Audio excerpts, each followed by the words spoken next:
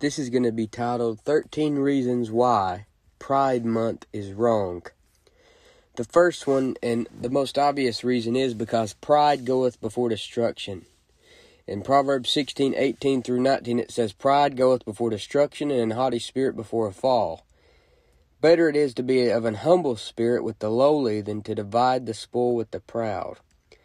When someone is walking around like they are all that, and like they have it all figured out, that's usually when they fall flat on their face. Pride is never a good thing. You shouldn't be prideful in any way, especially when it comes to your sin. When it comes to your sin, the Lord is looking for you to realize your guilt of sin and to come to Him for salvation, because Jesus Christ died on the cross for our sins. He shed His blood for our sins. He was buried and resurrected. Sodom and Gomorrah. Sodom's sin was pride. And I don't know if you are familiar with Sodom, but it was destroyed because the land was full of wickedness and homosexuality, as they call it today. Ezekiel 16:49 said, Behold, this was the iniquity of thy sister Sodom, pride, fullness of bread, and abundance of idleness. I wouldn't doubt it if Sodom had pride parades. I wouldn't doubt it if they had a pride month. Isn't it something that the first mentioned Sodomites were full of pride? The devil is full of pride. In Job 41, it speaks of the devil as Leviathan, and it says in Job 41:34 that he is king over all the children of pride. In the rapper Lil Nas X's pro-LGBT video for Montero, he kills the devil at the end of the video and sits on his throne. In a sense, he became king of pride, just out in the open with his sin, promoting it in front of all the people to see. That is pride at its finest. At the beginning of the video, he is dressed up like Eve, so cross-dressing with the serpent chasing him. The homosexual pride is being thrown in your faces. In Psalm 10:4, it says, The wicked, through the pride of his countenance, will not seek after God. God is not in all his thoughts. Some people are so prideful that it's written all over their face. Because of that pride, they won't seek God. And that verse said, God is not in all his thoughts. Romans 1:28 has a similar verse where it says, And even as they did not like to retain God in their knowledge, God gave them over to a reprobate mind to do those things which are not convenient. They many times don't want to retain God in their knowledge or their thoughts because it would bring thoughts of conviction. In Psalm 73:6 it says, Therefore pride compasseth them about as a chain. So it's bondage. Many homosexuals would say, I'm free to be what I want to be. But their freedom is really bondage. Their pride compasses them about as a chain. You start off thinking you're in control of sin, and then it controls you. Proverbs 8:13 says, The fear of the Lord is to hate evil, pride, and arrogancy. And the evil way and the froward mouth do I hate. That's what God said. He said he hates evil and he hates pride. Pride and arrogancy are two things that God hates. So to have a pride month is wrong. Not just because of homosexuality, but because of pride being a sin. If someone is tempted by the sin of homosexuality, and, they're struggling with it, that's one thing. But to be prideful of it and have a month to celebrate it, I think that's far worse. It's far worse to be proud about the sin than to do the sin itself. That's not the proper attitude towards sin. Proverbs 11:2 says, When pride cometh, then cometh shame, but with the lowly is wisdom. Proverbs 29:23, A man's pride shall bring him low, but honor shall uphold the humble in spirit. The best thing you could do today is swallow your pride enough to admit your guilt of sin, come to Jesus Christ as a guilty sinner, and believe on Him, because He's the only one that's good. Now the next reason, God's plan is for man and woman to marry. In Genesis 1:27 it says, So God created man in His own image, in the image of God created He him, male and female created He them. God showed us the pattern for marriage in the Scriptures. He made a man and a woman. He made it possible for them to have children together. Homosexuals can't reproduce. They can't become one flesh. In Genesis 2:24 it says, "Therefore shall a man leave his father and his mother, and shall cleave unto his wife, and they shall be one flesh." Somebody asked me what I think about them, making it possible for homosexuals to get married. Well, the thing is, they can't get married in the eyes of God. Some papers doesn't make them married in the eyes of God. The problem with it, though, is that shows an acceptance of that sin. But a man becomes one flesh with his wife when they have sex. Homosexuals cannot become one flesh. Therefore, none of their marriages are seen as honorable in the sight of God. In Genesis 5:2 it says, "Male and female created he them, and blessed them, and he called their name Adam in the day when they were created." God's plan was for there to be men and women, and while God gives us a choice to make decisions on how are we going to, if we're going to choose him or reject him, we don't make the decision of what sex we are. I was born a man, and I'm a man because that's what I was born. You don't just change the way God made you. In Mark 10:5-7, it says, "And Jesus answered and said unto them, For the hardness of your heart he wrote you this precept, but from the beginning of the creation God made them male and female. For this cause shall a man leave his father and mother and cleave to his wife." You'll see through the scriptures that the Lord never says anything good about or promotes homosexuality. Homosexuality doesn't reflect the picture of Jesus Christ and the church. You see, the church is all born-again believers. All Christians make up the church, the bride of Christ. And then Ephesians 5:22-25 it says, "Wives, submit yourselves unto your own husbands as unto the Lord. For the husband is the head of the wife, even as Christ is the head of the church, and he is the Savior of the body. Therefore, as the church is subject unto Christ, so let the wives be to their own husbands in everything. Husbands, love your wives, even as Christ also loved the church, and gave himself for it." When you get married, you are a picture of the bride of Christ. The husband is a picture of Jesus Christ. The wife is a picture of the bride of Christ, which is made up of every Christian. Homosexuality does not reflect the picture because it doesn't involve a bride and a groom. If it's a groom and a groom, or a bride and a bride, then it messes up the picture. Now, the third thing why Pride Month is wrong is because homosexuality is not convenient. It says in Romans 1:26-28, "For this cause God gave them up unto vile affections, for even their women did change the natural use into that which is against nature. And likewise also the men, leaving the natural use of the woman, burned in their lust one toward another. Men with men, working that which is unseemly, and receiving in themselves that recompense of their error which was meet. And even as they did not like to retain God in their knowledge, God gave them over to a reprobate mind to do those things which are not convenient." The sin of homosexuality is not convenient because their parts simply do not go together. Notice the convenience of a man and woman relationship. The parts go together. God made it possible for them to reproduce. The average woman is attracted to a man. The average man is attracted to a woman. The fact that men and women have everything needed to have a child proves God's existence. We believe he's real because the Bible says it's so. But if someone is looking for outward evidence, how much more do you need than that? God plainly tells us the homosexual relationship is not convenient, but the man and woman relationship is. Now the next thing, it robs the rainbow. Pride Month robs the rainbow. Everywhere I'm seeing this rainbow on Facebook, it's got it, at Target, at Walmart. The Skittles company did something different for their Skittles bags because of Pride Month. During Pride Month, I have seen the rainbow used to celebrate pride. They took God's symbol and perverted it. The rainbow was a token of the covenant between God and Noah in Genesis chapter 9. The rainbow has a connection to God's throne in Revelation 4:3 and Revelation 10:1. The idea of taking the rainbow to promote sin could have come from no other than the devil himself. He wants to ascend above God's throne. So why not take one of the things that are around God's throne and pervert that? That's what he did. He wants to ascend above God's throne. He wants to be like the Most High, as it says in Isaiah 14. What better way for him to do this than to take the things of God and twist them? To take the husband and wife relationship and twist it. To take the rainbow and twist it. And make people proud of their sin instead of broken about their sin.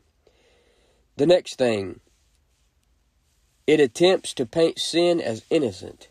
That's what this month is all about. This month is associated with smiling faces, glitter, rainbow colors, and people pretending to be truly happy in a perverted lifestyle. Sin paints a pretty picture, but the end is death. Isaiah 5:20 says, "Woe unto them that call evil good and good evil, that put darkness for light and light for darkness, that put bitter for sweet and sweet for bitter." Notice how everything has to have a jolly old homosexual on it to make you think this sinful lifestyle is something to be desired. They call evil good and good evil. They put darkness for light and light for darkness. They call the Christians evil. They call what they're doing good. They don't like us because we go against the sin of homosexuality. So they call what's good evil. They call the scriptures evil because it goes against their sin. If a man would do to a man what homosexuals do to each other, then this is a very untrustworthy man with no morals. The plan of this world is to push this sin in your face to the point that you don't see it as sin anymore. The more you get conditioned to it, the softer you get towards it. Romans 7:13 shows us how the commandment makes sin become exceeding sinful.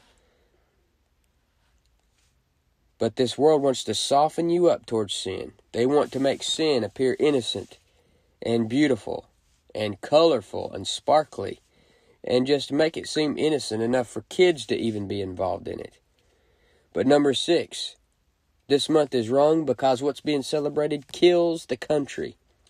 In Psalm 9:17 it says, "The wicked shall be turned into hell, and all the nations that forget God." This nation has forgotten God. At least the people in leadership have. The people that are highly esteemed have forgotten God. I do believe the average man on the street still believes homosexuality is unnatural. I believe there still are some good people that's trying to live right. However, it is becoming more and more accepted by the day, the homosexuality. This sin will lead to the downfall of this country, just like it did for Sodom. God rained brimstone and fire down on them. In Genesis 19:24, the same way Sodom faces judgment of God is the same way America will face judgment for going along with the perverted sins of the LGBT movement. America is even more responsible than Sodom. We have had so much clear teaching and truth from the scriptures. This is something that Sodom didn't have. The plan they have today in this country is to make this country perverted. They want rid of morals. If they can get rid of morals, then they can destroy the country. In Proverbs 14:34, "Righteousness exalteth a nation, but sin is a reproach to any people." Now the next thing, number 7, it goes beyond flesh. Some sins are worse than others. Homosexuality is worse than your average sin because it goes against nature. There are certain sins that cross a line that go beyond the flesh. Romans 1:26 says, "For this cause God gave them up into vile affections. For even their women did change the natural use into that which is against nature." The woman changed the natural use into something else. They started going for other women, and it caused this vile affections. Even with the lost world, they can see that homosexuality is against nature and a very disgusting act. The average lost person. For example, on old TV shows even, that were dirty TV shows, they would poke fun at homosexuality because it's unnatural. Things like that. But now you have even the rappers are coming out as gay. Tyler, the Creator, Lil Nas X, open sodomites. The YouTube trending section is full of homosexuality. Jeffree Star and people like that. The more they can push it in your face, the more numb to it you will become. Notice how the sin of the sodomites is connected to spiritual wickedness and how it goes beyond your average fleshly sin. In Jude 6-8, It's associated with the angels that committed fornication. Back in Genesis, the sin of Sodom and Gomorrah is compared to the sin of the angels, showing you that sin went beyond flesh. The sin of homosexuality went beyond flesh. It got into it's most likely associated with unclean spirits. It's so unnatural.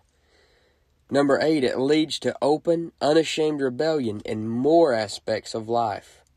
In Isaiah 3:9 it says, "The show of their countenance doth witness against them, and they declare their sin as Sodom. They hide it not. Woe unto their soul, for they have rewarded evil unto themselves." It is seen as a great thing to come out of the closet about your homosexuality today. They don't want you to hide it. They want you to parade it. They want you to come out and hide it not. They want you to declare it as the sin of Sodom. It's on every commercial. It's in all the movies. They throw in the gay guy on the TV shows. They want it out there in the open to make you desensitized to it. They want you to come out and say, "I'm not ashamed." Now, I'm a sinner too. I sin every day, most likely in thought or in some way. But the thing is, I'm ashamed of every sin I'm committing. Anything that I ever did against the Bible is a sin, and I'm sorry that I did it. I'm not going out there having a pride parade about any sin that I've committed. Romans 6:21 says, "What fruit had ye then in those things whereof ye are now ashamed? For the end of those things is death." There needs to be some shame and sorrow about the sins you have committed against God. Jeremiah 6:15 says, "Were they ashamed when they had committed abomination? Nay, they were not at all ashamed, neither could they blush." I mean, grown men can kiss each other in the mouth and not even blush afterwards. They can put their wrists limp like a woman and talk like a teenage girl, and there is no shame on their face. People say, "He's so nice and sweet." He ain't nice and sweet. And I'm not trying to be mean, but never trust a man that will kiss another man in the mouth like you do your wife. There's no telling what else he will do. In Ezra 9:6, it says, "O my God, I am ashamed and blush to lift up my face to thee, my God, for our iniquities are increased over our head, and our trespasses grown up into the heavens." That's the right attitude. If you are a homosexual, you can come to God like that and believe on the Lord Jesus Christ, and you can be saved. God isn't going to turn you away. It doesn't matter if you've had gay sex for 40 years. He'll still save you. God loved you enough to die for your sins. He was buried and resurrected, and He is offering you the free gift of salvation. Quit being so prideful.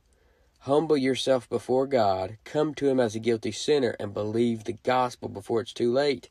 When someone gets prideful about being a homosexual, it will only lead to more people wanting to come out and be prideful about their sin. What's next? Obviously, the Man-Boy Love Association. One day people will be fighting for the right to love your 8-year-old son. Sin gets worse with time. The Bible says, "Evil men and seducers shall wax worse and worse, deceiving and being deceived." There was a day when people began to accept open fornication. Now they're accepting the sodomites. It only goes down from here. Next, it'll be pedophilia and bestiality. That's what's on the way. But the next thing, it is an attack on the family. In 2 Timothy 3:15, it says, "And that from a child thou hast known the holy scriptures, which are able to make thee wise unto salvation through faith which is in Christ Jesus."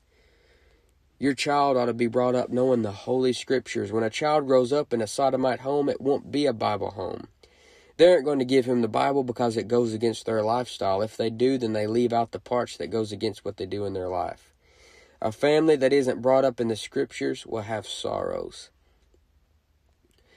In Proverbs 22:6, it says, "Train up a child in the way he should go, and when he is old, he will not depart from it." A kid shouldn't have two daddies.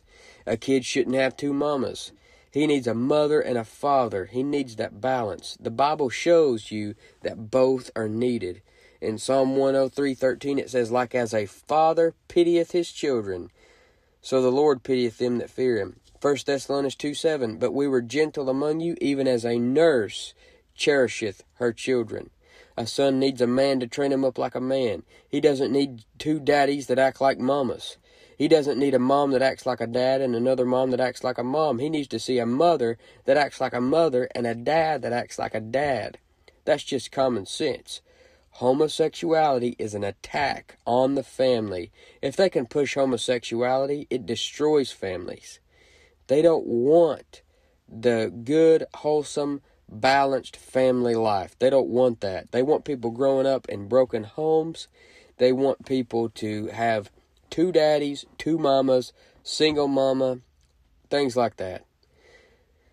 But the kids growing up in these sodomite homes, they grow up in an anti-scriptural home, and they aren't brought up in the way that they should go. They're not brought up in that good and narrow way. They are brought up on the path to destruction. If a boy is raised by two sodomites, then he is raised up by people who have no morals. They will grow up and vote for the leaders who will have no morals. The politicians exploit people like that. But a home with a mother and a father who both live in the Word and try their best to work and teach their kids will build a lot better society than a sodomite-led home. Number 10, it has become an attack on our rights. What's celebrated in this Pride Month is things that's become an attack on our rights. When the angels came to Sodom, the sodomites wanted to have sex with the angels. In Genesis 19:4 and 5. It says, "But before they lay down, the men of the city, even the men of Sodom, compassed the house round, both old and young, all the people from every quarter. And they called unto Lot, and said unto him, Where are the men which came into thee this night? Bring them out unto us, that we may know them." That is, know them sexually. They demanded that Lot give them what they wanted. They do a similar thing in Judges 19. The thing is, the LGBT movement doesn't just want rights. They want rights that would override your rights. They are so full of pride that they think that you owe them something. I have a right to call a man Mr., Sir, young man, dude, homie, or whatever else I want to do. They shouldn't have rights that make me call them something that they aren't biologically. They want it made to where you have to call them by their preferred pronoun. Like a dude who acts like a woman, he wants me to call him Mrs. Demi Lovato wants to be called they. How does that even make sense? Call her they? She's one person. How does it make sense to call one person a they? Maybe she is a they, because the unclean spirit said, His name is Legion, for we are many. In Mark 5:8 and 9. Jesus said, What is your name? And he said, Legion, for we are many, because the guy had so many unclean spirits in him.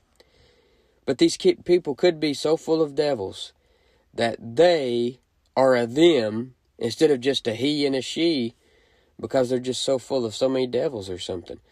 But I shouldn't have to call a boy a girl, when obviously they're not a girl. Number 11.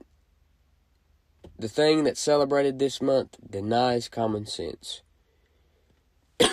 In 1 Samuel 25:22, it says, So and more also do God unto the enemies of David, if I leave of all that pertain to him by the morning light any that pisseth against the wall. Those who piss against the wall are men. Anyone who's using common sense knows that a man shouldn't go to the little girl's room. When this becomes more common, are you really going to feel safe with that perverted man who is dressed up like a woman going into the bathroom with your daughter? And don't tell me you think he's sweet and innocent. He's not a sweet and innocent man, just being what God made him, because God didn't make him to be that way. Back a long time ago, if a man went into the woman's restroom, they'd come out screaming. Now, how is it even in a discussion that they should be able to use the same bathroom as a woman? If you pisseth against the wall, as the verse said, that's referring to a man. You should go to the bathroom where other people do that same thing. Don't go in the women's restroom and sit down on the toilet like a woman. Where is your head? This country is so twisted that they want men to go into the girls' bathroom. Who even thought up this stuff? That's crazy. I never even heard of something like that. This country is so twisted that they want to be called she when they are a he. And if you call them sir instead of miss, they will literally just go crazy and destroy your store you're in or something. Number 12, it feeds the flesh. The homosexual lifestyle feeds the flesh. In Galatians 5:19 it says, "Now the works of the flesh are manifest, which are these: adultery, fornication, uncleanness, lasciviousness, unable to control your lusts." The sodomite lifestyle is a lifestyle of serving the flesh. In Romans 8:13, "For if ye live after the flesh, ye shall die. But if ye through the Spirit do mortify the deeds of the body, ye shall live."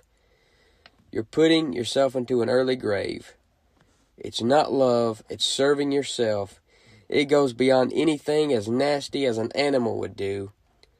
It does nothing but feed the flesh. Now the last thing. They're after the kids.